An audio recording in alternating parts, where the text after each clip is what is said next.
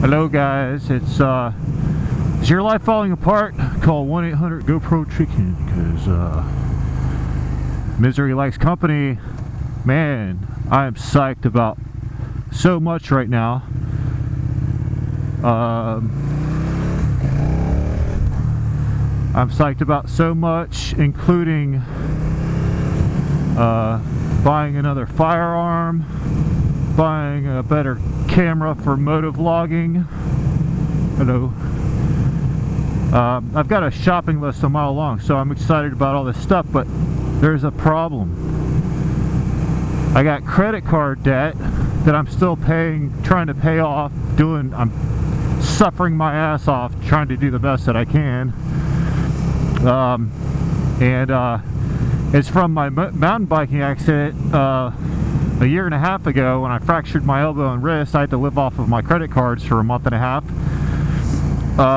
So if I do really well, I could have it paid off, within 5 or 6 months, dude. So what's wrong with me? What's the problem? Do you have this issue? Like, I know I'm fully aware of like the right thing to do in life. I know what to do. It's just that my brain won't let me do it. It's like my brain's wired differently than my spirit or my consciousness. We'll say consciousness. My consciousness and awareness is not the same as my brain, and my brain seems to be pretty doggone hardwired. So it's a constant battle every day, like I know what to spend my money on, I know what to do, I know what not to do. But that's the human, I don't know if that would be considered the human condition, but we're exploring some roads right now. I'm not all that familiar. We're near the St. Johns River. So yeah, me and Rick Viper Moto have been going to the shooting range every Monday and enjoying. I have a Ruger SR22 handgun and a 10-22 takedown Ruger rifle, and I really enjoy feels good to use 22 ammo. The ammo is so cheap. You don't spend a lot of money going to the range, but I feel like I need I got my concealed carry. I feel like I might need to start carrying that. You don't really need anything, right? You don't really need anything except rice, beans, and water at seriously. Food, water, shelter. I mean, you don't technically, why would you need shelter? You can sleep in the bushes, But anyway, I mean, there's a saying that you hang out at a barber shop long enough, you're bound to get a haircut, right? So I have great friends. I have a lot of friends, but only a couple that I get to see quite regularly. And Rick Viper Moto is kind of a gun guy, but not nearly as much as my other buddy, Politics 101. That's his YouTube channel name.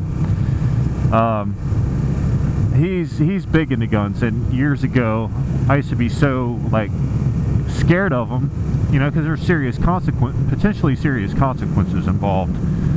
But after going to the range with him and his dad a couple times, taking a class and getting a couple beginner guns myself, you kind of once you learn about it, the fear kind of goes away, but there's still that fear. I mean, it's a dangerous thing, but like motorcycling. So I wonder if motorcycling maybe has created that need for danger, to where if I'm not motorcycling all the time, I need to go shoot a gun to get my little fix of danger or whatever. I don't know.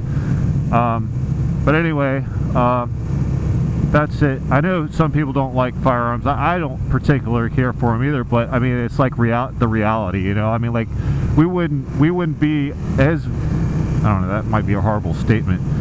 We needed guns back years ago to hunt and stuff. We could have hunted with bows and arrows, I guess, but I don't know. I'm not for violence. I'm not looking to shoot anybody anytime soon. It is fun going to the range. It's like a game, you shoot your target, try to get a bullseye every time. It's exciting. something to spend money on. But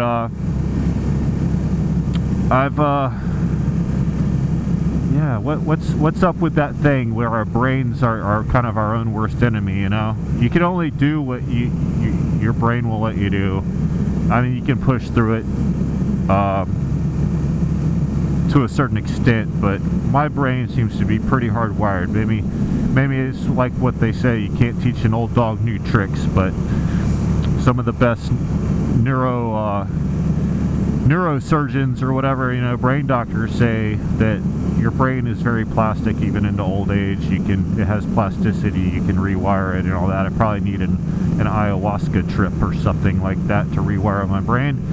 Anyway, just that'll be the end of the video. I don't know where I am. If you don't see another video from me, it's because I'm completely lost out in the middle of the country somewhere, still trying to find my way home. But hope to see you next time. Peace.